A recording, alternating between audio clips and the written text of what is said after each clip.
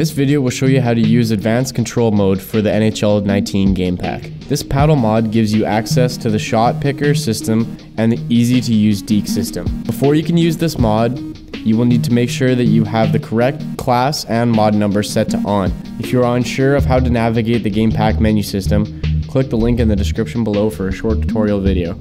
All of the following mods and features are only usable while you are holding down the assigned paddle. If you are no longer holding the assigned paddle, these mods will not be available.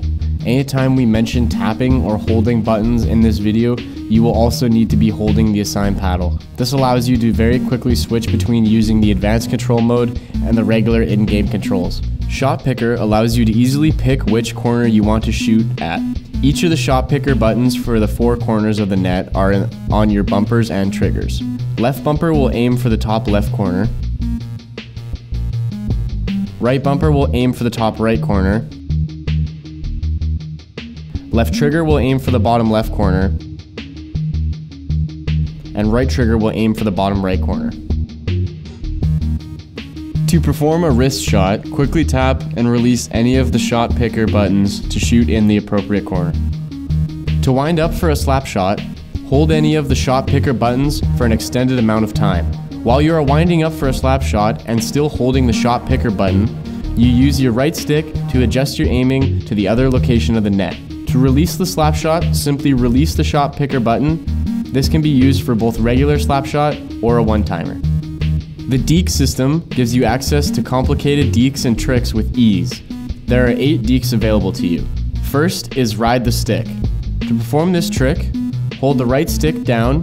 You will continue to ride your stick for as long as you are holding the right stick down. While you are riding your stick, you can either pass the puck or shoot. To shoot, you can either quickly flick the right stick up or use the shot picker to easily pick which corner you want to shoot at. To pass the puck, move the left stick in the direction you wish to pass and then press in the right stick. Next is the flick. To flick the puck into the air, move the right stick up. Next is the left and right windmill. To perform a windmill to the left, move the right stick to the left. To perform a windmill to the right, move the right stick to the right.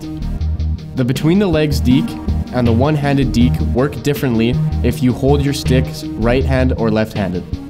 To perform the between the legs deke, if you are right-handed, tap or hold cross on PS4 or A on Xbox. If you are left-handed, tap or hold triangle on PS4 or Y on Xbox.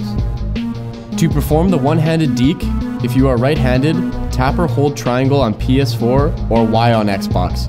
If you are left-handed, tap or hold cross on PS4 or A on Xbox. Lastly, there are left and right one-handed tucks. You can use this to deke out the goalie and tuck the puck in the net while you're skating past.